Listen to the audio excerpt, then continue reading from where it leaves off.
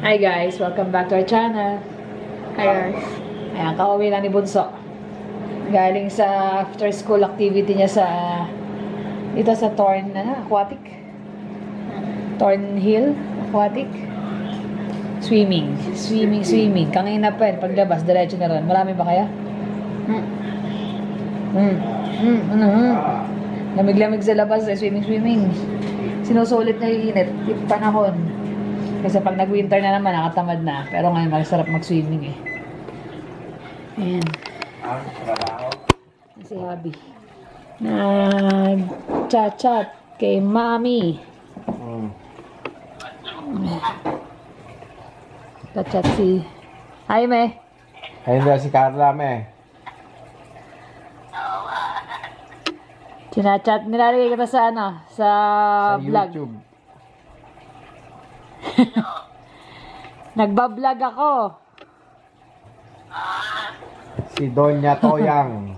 Yan, si Doña Toyang. Malabo, hindi halos kita yung ano eh.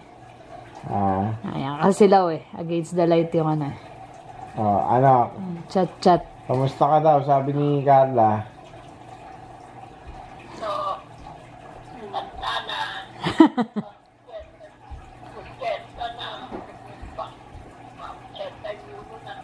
Ano ba talaga? Dalawa kasi yung birthday mo eh. October 2 at saka March 23. Kaya 2 years. Tatlo pa nga kasi March 6 din daw eh. Oh, nung March 6 nag-celebrate na. Nagpadala kami ng pa-birthday mo. Lagpas na 23 ba? 21 yata tayo nakapagpadala, di ba? Oo. Mga si Herday. Ano? Saan to? Mga si Herday. Ayan ito guys. Ano pang balita? Ano na? Picture ni Jermaine sa school. Kana? Messy hair day daw, sabi niya. Kailan to? Last time pa yun. Ayan ka. Meron pa akong isa nga. Parang taba-taba mo dyan, anak. Tingin ba? Asa ba? Wala yung isa. Nasa school pa yun. Ano Hindi sa ka school? gamit laptop mo. Pagkano na? Chubby chicks. Sino nagpicture sa inyo? Umaga rin siya. Ayan. Ay, si Habi na lobat na habang nakikipag-chat. Chat. Sige, kumain ka. Gutom ang bata, kasi swimming. Alas 3 ako eh. 4 na araw na nag-swimming straight. 4 na araw yan. After school lagi. Natulog ako Bukas na swimming.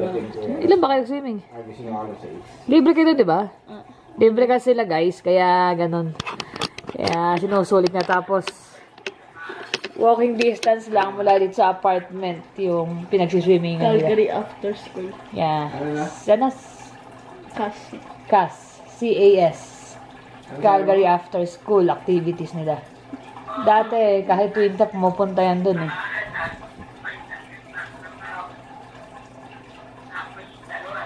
Sige na guys, maya na lang. Ano yan? Ayan, nagme-merienda yung bata. Anong merienda mo?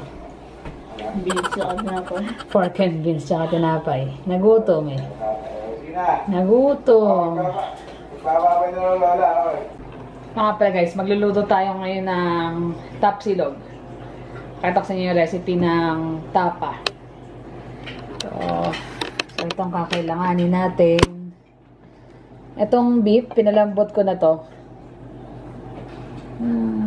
Yan. Beef, tapos garlic. Maraming garlic. Dalawa tong garlic na to. Itong kalahati sa ano to, sa fried rice. Ito para sa tapa. Ano to, yung sa tapa, isang buong garlic to. Yung isang head ng garlic.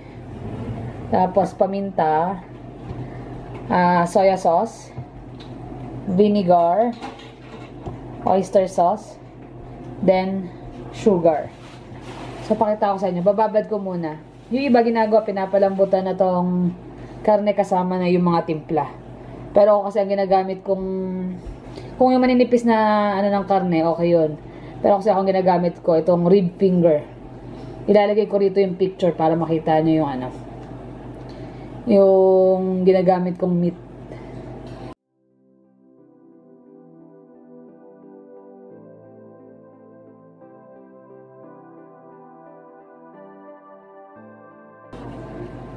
So, ayan. Mag-mix na tayo.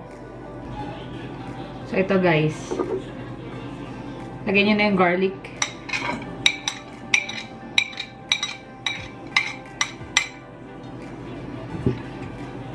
Garlic.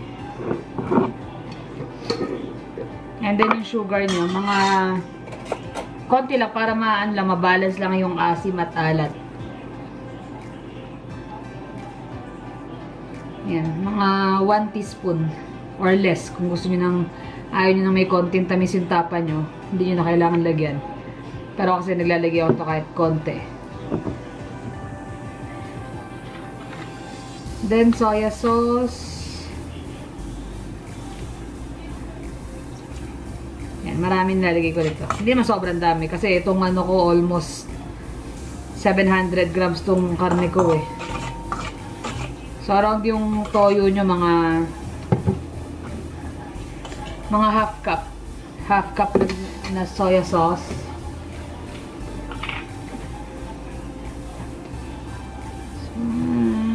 Tapos yung vinegar. 5 kutsara.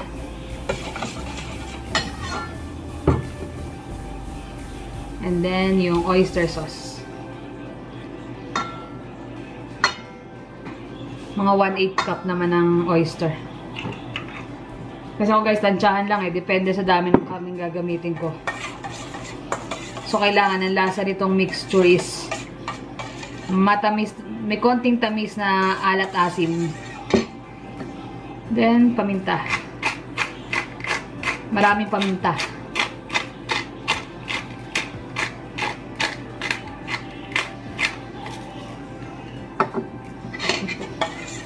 Then, mix lang. Tsaka natin titikman.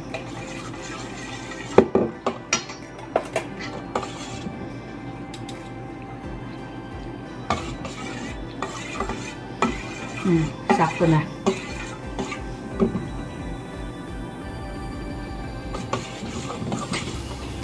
Lagyan ko pa ng konting sugar. Mga half teaspoon pa ulit. Tsaka oyster. Ang masarap dito guys pag maraming garlic kasi doon lalabas yung lasa nung tapa sa garlic at saka lalo sa paminta.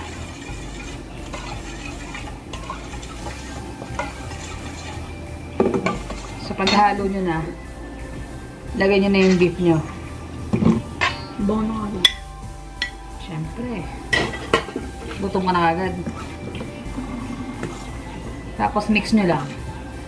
Pwede nyo itong gawin ng overnight na pagbabad. Basta yung karne nyo na palambot nyo na. Gawin nyo yung mixture. Ihalo nyo na yung meat nyo. Pwede overnight.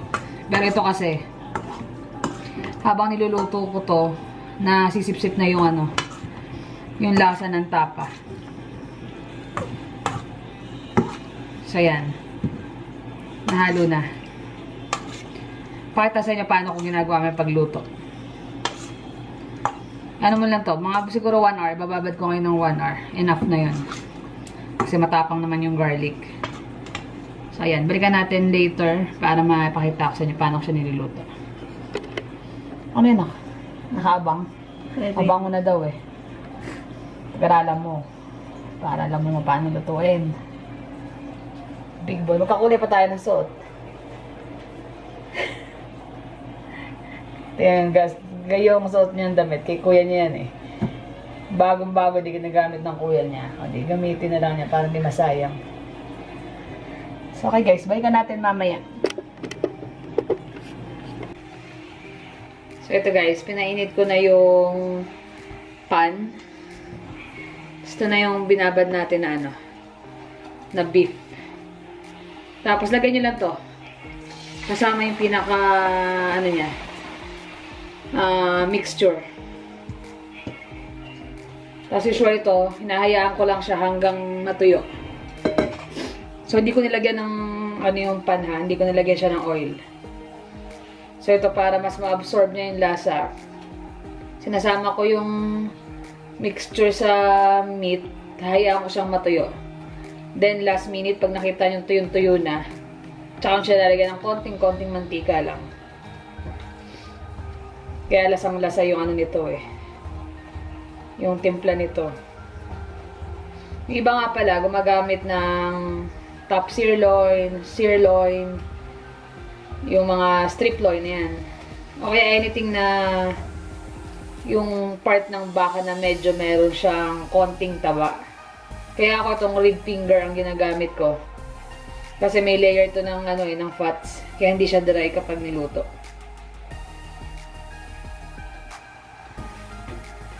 Then sa kabila nga pala yan, nagsalang na ako ng itlog. So after nito, yung fried rice na lang. Dito ko rin lulutuin yung fried rice, yung pinaglutuan ng tapa.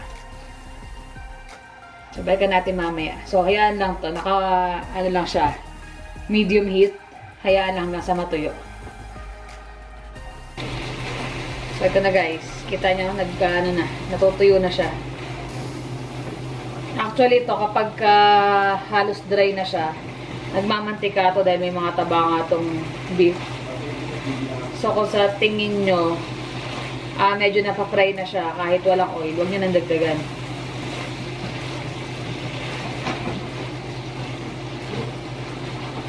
Kailangan tuyo siya.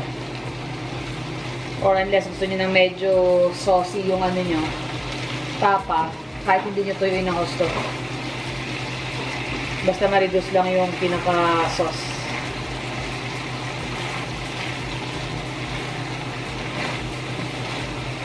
Yan na, nagmamantika na.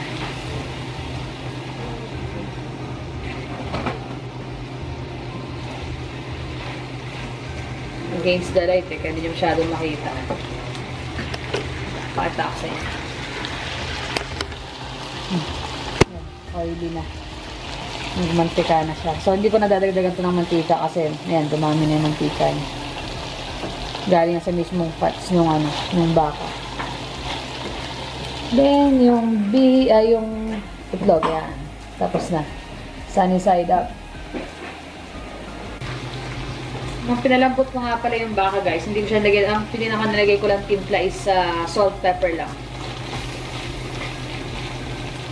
Pero gusto nyo mas may lasa, nalagyan nyo ng konting toyo at konting garlic. Pero ako, mas gusto ko yung salt, pepper lang para control ko yung lasa. Pag nagtimpla na ako ng mixture, at least doon ko na lang yung pinakalasa ng tapa. Almost done. Almost done. So, masasawsawan nito is either garlic at saka suka or kamatis.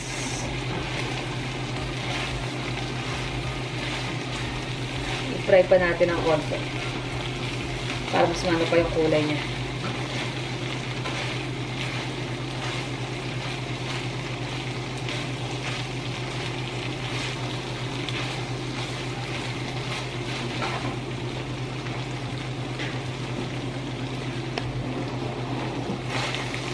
Ayan guys, tuyo na.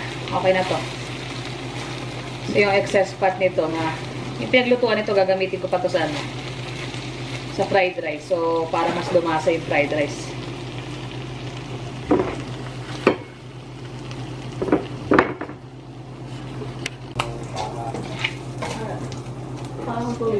Fried rice na guys.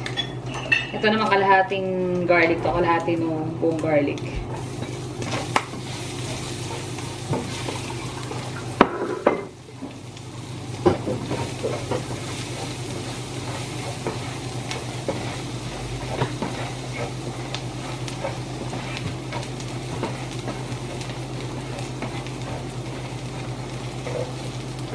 Daming garlic.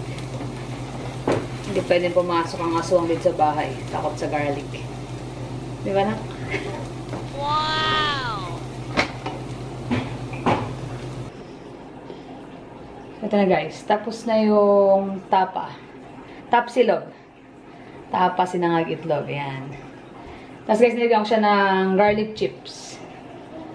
Pang pang garnish at saka pang dagdag flavor. So, yan. Yan ang ating finished product.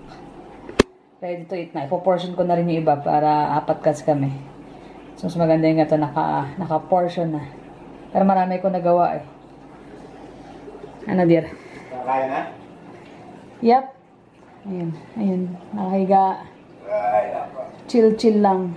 8 o'clock na. Day off siya ng 3 days eh. Next adventure namin ni Jermaine. Sa kaya. Bukas malalaman saan kayo patutungo. Bukas, pumunta ako kung papachange eh. Ay, 9:45 yun ha. Baka malimutan mo nga pala. Ay, mga toys. Car wash. Magka-car wash kami. Puro dumi na ng mga sasakyan eh. Sobrang putik eh. Then, nalimutan natin ni Jermaine balik yung mga toys. Alin? Yung mga toys. Toys saan? Ayun na yung minion ko. Jermaine, yung toys daw. Ayun na yung minion ko. Itong ano, yung lalagyan nito. Yung minion ni Mami. So, paano guys? Magpaalam na ako. Kain na rin kami kasi alas 8 na kasi nga medyo natagalan. Nakatulog kami pareho kanina. Nabot kami ng mag-aalas 6 na. Worst din yata yun. Ikaw, mas makaba tulog mo kaya sa akin. Gigising siya, tapos babalik ulit sa pagtulog. Ay, nako. So, paano guys? Sige na, paalam na ako. At kami kakain na rin. Thank you for always watching. Please like and subscribe. See you on the next vlog. Bye!